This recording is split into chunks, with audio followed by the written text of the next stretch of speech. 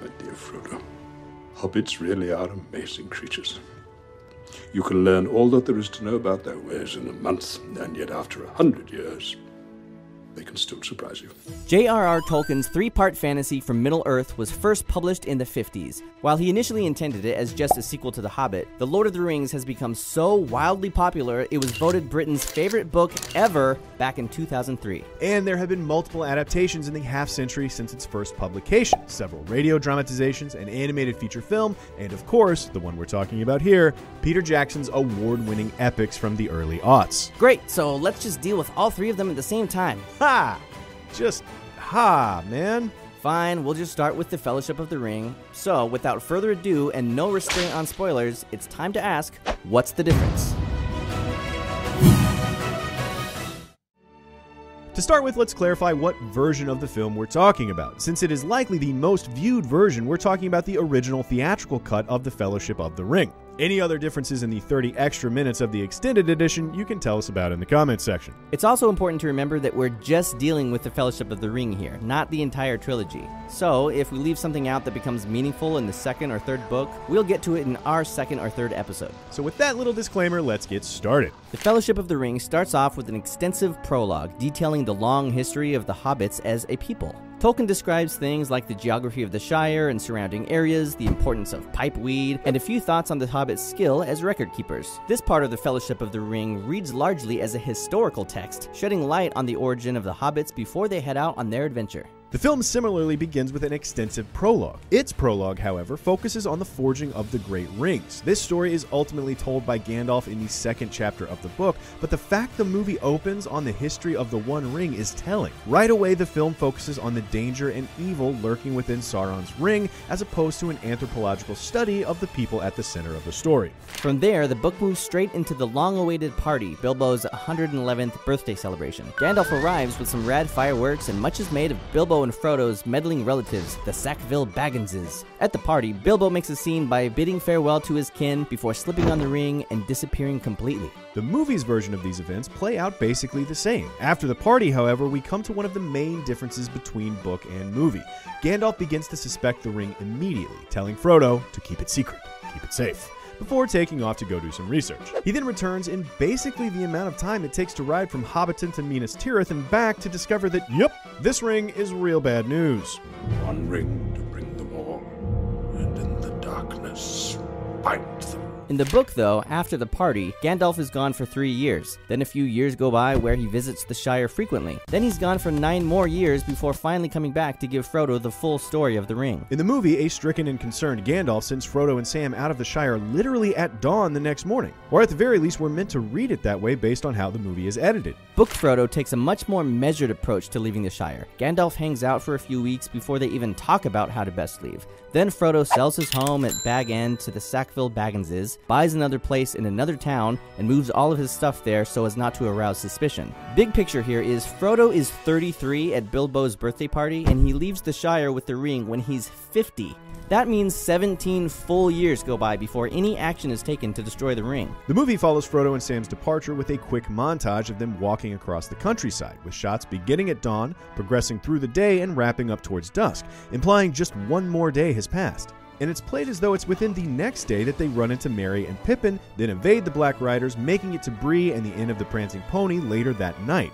Whether or not there are more nights on the road hidden by the cuts between scenes is completely irrelevant. The pace of these edits makes us think that it's happening very quickly.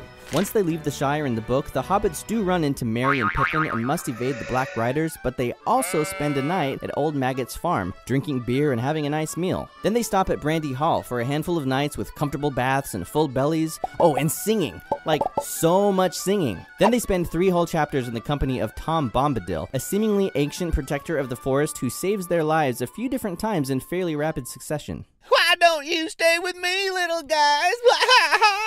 You would expect a book as densely authored as Tolkien's classic to have cuts for time, even when the film is as thoroughly adapted as Peter Jackson's. But these cuts aren't strictly edits to the narrative. These cuts instead seem to shift the focus of the narrative from the journey being long and arduous in the book to the immediate danger posed by the ring in the movie. Even cutting Tom Bombadil, which is on its surface an entirely narrative edit, serves this function. It's not leaving the safety of the Shire that imperils our heroes, it's the ring, and the urgency with which it must be moved to Rivendell that drives the action. But once the book and movie arrive at the Prancing Pony, we begin to see some more significant character differences. Aragorn, or Strider as he's first known to Frodo, plays a bit more outgoing in the book. He has a handful of sarcastic, bordering on dickish comebacks for the hobbits when they first meet.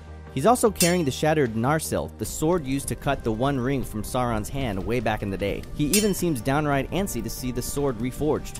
In the movie, though, the shards of Narsil reside in Rivendell, and movie Aragorn is more than a little reluctant to take up the mantle that goes with his lineage. While book Aragorn does question his own ability to lead the hobbits safely on their quest, there is little trace of self-doubt in movie Aragorn's actions, at least where the route through Middle-earth is concerned. His place in the Kingdom of Men is another matter entirely.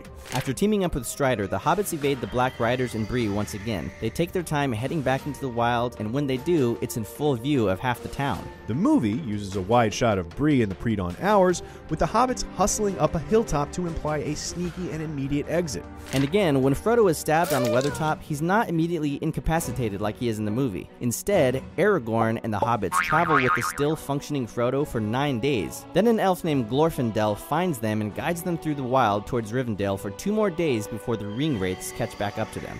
In the movie, Frodo gets stabbed at night, Aragorn chases the ring wraiths off at night, tends to Frodo at night, before being joined by Arwen, Aragorn's lady elf sweetheart, who immediately takes off with Frodo en route to Rivendell that same night. If I seem like I'm overstressing the time of day in which these events are portrayed, it's because I am. The language of cinema dictates more often than not that all these events are taking place in the same night.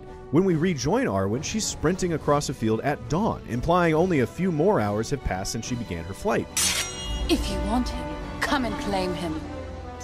Ultimately, Arwen makes it to the river with Frodo into her people's lands before summoning a flood to wash away the ring wraiths. But in the book, it's Glorfindel who sends his horse, bearing Frodo in a sprint towards the river. And when the still conscious Frodo reaches the other side, the flood springs up seemingly out of nowhere, and it's not until later we discover that Elrond of Rivendell has summoned it. So, while also mixing in some modernized gender politics, the movie sees Frodo get stabbed, followed by a literal sprint to save him.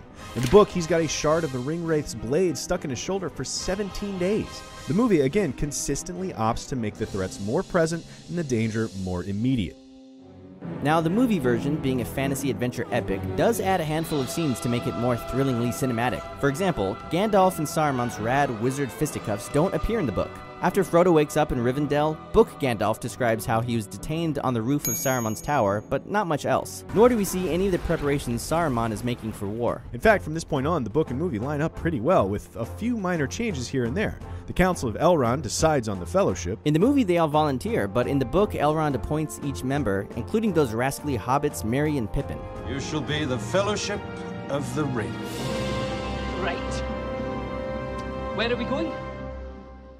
Before the Fellowship ever sets out, Narsil is reforged by the elves of Rivendell, and Aragorn renames it Andurin, the Flame of the West. In the movies, Narsil isn't reformed until much later, but, like we said, we're just covering the Fellowship of the Ring in this episode. Either way, once they set out from Rivendell, Gandalf outlines a route that lasts 40 days, in a rare reference to a lengthy passage of time in the movie. But even then, they run into birds that are spies of Saruman, which quickly causes them to change their plans and attempt to cross Carados. So there's still a sense that they've only been traveling for a few days before they are turned back by snow and falling rocks. In the movie, the snow is caused by Saruman, as opposed to just the naturally inclement weather on the mountain. This is another addition that places Saruman's villainy more front and center in the movie than it is in the book. After failing to cross the mountain, they make for the mines of Moria, a trip on screen that takes no time at all. The journey from the top of Carados to the entrance of Moria in the book is much more eventful. The Fellowship is attacked by wargs, and Gandalf even uses some pretty boss-sounding magical fire to fight them off.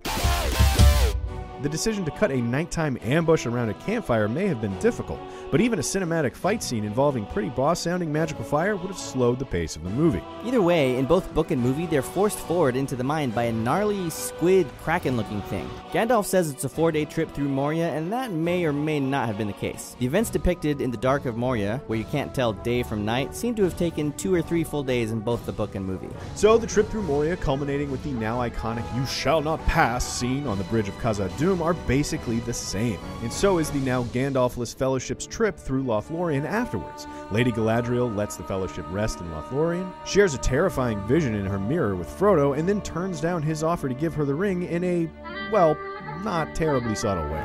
All shall love me.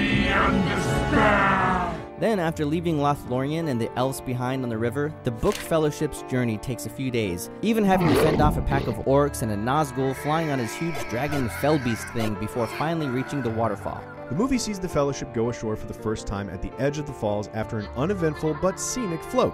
It's not until after Frodo's confrontation with Boromir, which in both book and movie proves that Boromir is lost to the ring's influence and Frodo decides to strike out on his own, that they are beset by orcs that ultimately kill Boromir and make off with Merry and Pippin.